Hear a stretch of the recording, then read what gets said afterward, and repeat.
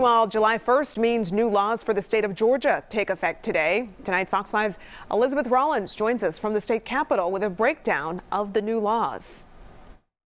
Only a few laws have been in place for a couple of months now, but today is a big day as the majority of new legislation goes into effect and begins to impact Georgians around the state.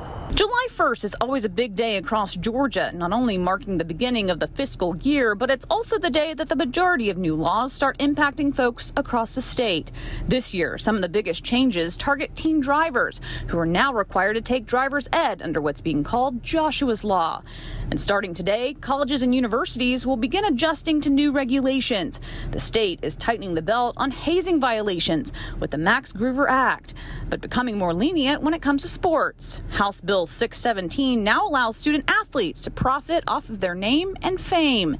And when it comes to crime, porch pirates will now face tougher penalties under House Bill 94. That feels great. I hate when my packages go missing, so I think it's a great thing.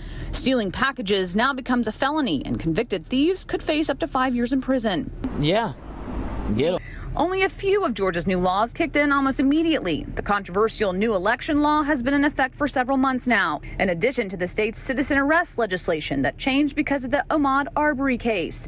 And what began as a temporary adjustment to the pandemic is now a permanent crowd favorite, cocktails to go. A lot of people were, scared to go back out and go back into restaurants. And so I think it's actually a really good thing that they're still offering that. It's the greatest thing ever.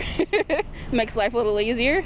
Also going in effect today is Georgia's daylight savings bill, doing away with daylight savings, coming up all new at 11.